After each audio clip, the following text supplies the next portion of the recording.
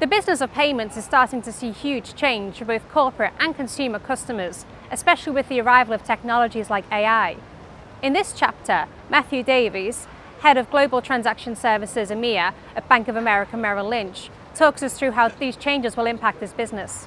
Customers are finding new ways of using technology to make payments. How is this affecting the corporate landscape? We see quite a lot of change actually, and typically you see whatever starts in the consumer space definitely reaches into the corporate space. We saw this previously with faster payments, which was very much a consumer-driven scheme, and is now being more and more adopted in the corporate space as well.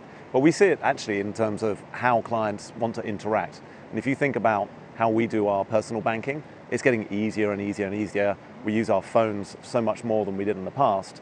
And we've actually seen that our corporate clients want to do an awful lot more with their mobile device. So for example, they don't want to use a token to log on to approve a transaction. They actually prefer using their mobile device, using the Face ID or the thumbprint ID to approve payments. And we've built that functionality really in response to demand from our clients to do a lot more with their mobile device, which is very much driven by the consumer experience. Okay. And we see a lot of news and a lot of talk around AI now. Is that something that's going to be a long-term thing, or is it more short-lived? We see huge application for AI in many, many different areas. We've been exploring it a lot in our back office environment.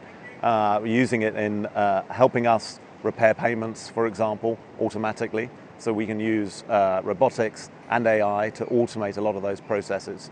But we also see it in solutions that we're bringing to market for our clients. We recently launched a product called Intelligent Receivables, for example, which uses artificial intelligence to analyze our clients' receivables and help them match them automatically. Now, this kind of technology wasn't really available a few years ago, and now we're able to automate to very, very high levels receivables matching for our clients, and all of that is using artificial intelligence. As technology evolves and clients' expectations change, what are the banks doing to keep up with this? Well, we have to constantly evolve to meet those changes, and the example I gave before around the consumer experience is one example of how banks are adapting and changing.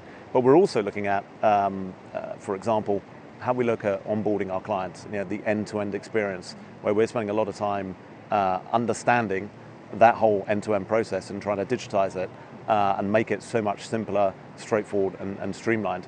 So we do that on the one hand. On the other hand, we're looking at how we can take other technology that we use in other parts of the bank and bring it into the corporate bank for our corporate clients as well.